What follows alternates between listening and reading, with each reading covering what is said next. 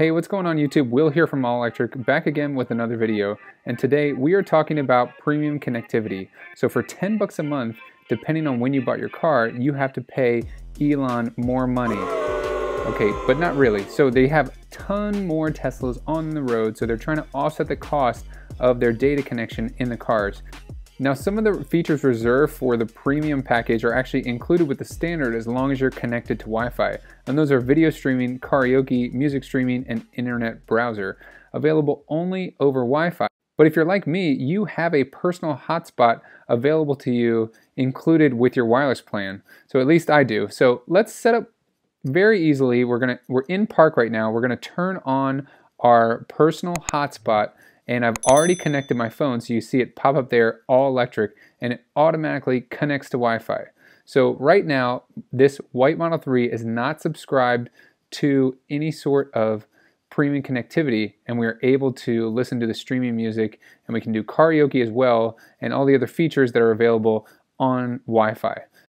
Okay, so that was super easy. All you have to do is connect your phone's personal hotspot to your Tesla, and that's it. So you can see, if you look in the top right-hand corner right there, we are still on Wi-Fi, but what happens when I put the car into drive? So I'm going to put my foot on the brake and put it into drive, and boom, instantly we go to an LTE connection.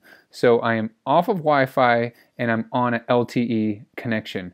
And this is going to carry on and play this song. So this song, because it was loaded on Wi-Fi, will end up playing through. But if we skip the track and go to the next one, you can see it says, please connect to Wi-Fi. But wait, we were just on Wi-Fi, what happened? So if we tap on LTE, anytime you put the car into drive, the Wi-Fi turns off. So notice I'm still in drive now. I haven't opened up my phone, but it will reconnect to my phone, which always doesn't happen.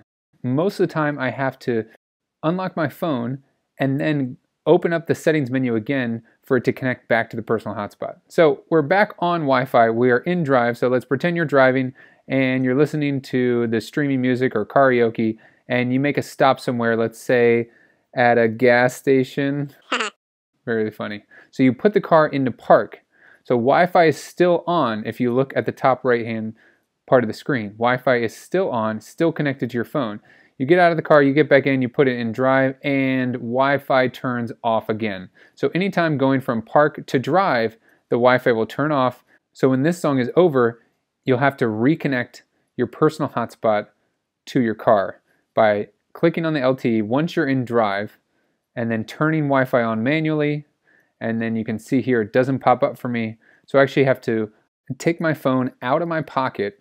So let me wiggle the phone out of my pocket real quick, and now we have it, still not connecting.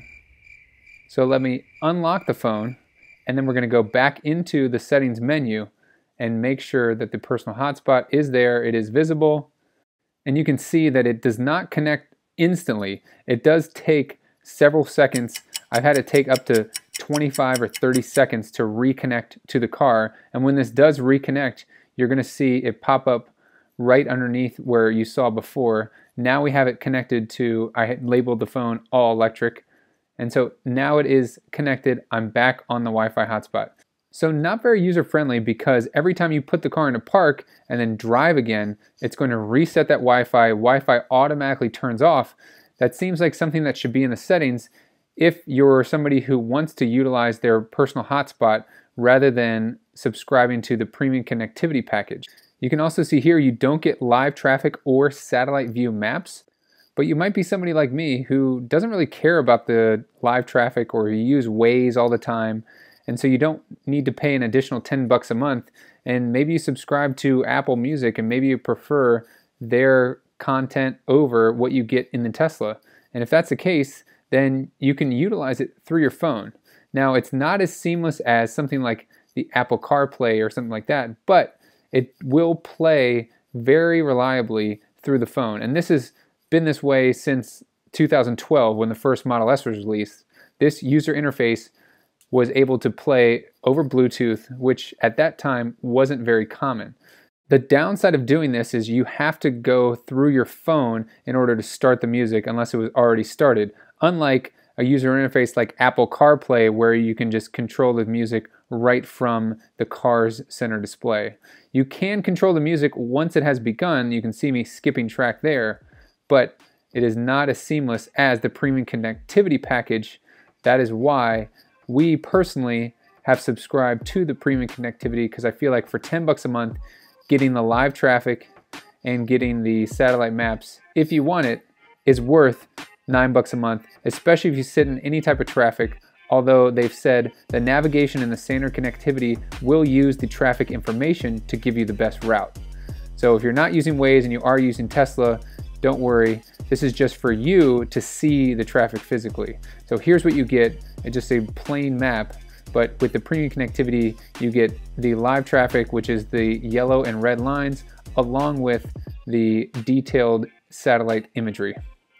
So even though there is a pretty easy workaround, I do feel like for 9 bucks a month, it's worth it for me not to hassle with turning on my phone and messing with the whole hotspot thing. But let me know what you guys are gonna do, or what you've already decided you're gonna do, down in the comment section below. I wanna give a big thank you to all of you that are supporting me over on Patreon. You can show your support for as little as $1 a month, and for $4 a month, you get YouTube early access. For the all electric tier, you get early access and you get a shout out at the end of all of my videos. The all electric supporters I have right now are Grandma Tool and Nicola Pro. Thank you guys so much, and thank you so much to all of my other patrons. If you like this video, please give it a thumbs up. If you haven't done so yet, consider subscribing, and make sure you share this video with a friend. As always, I will see you guys in the next one.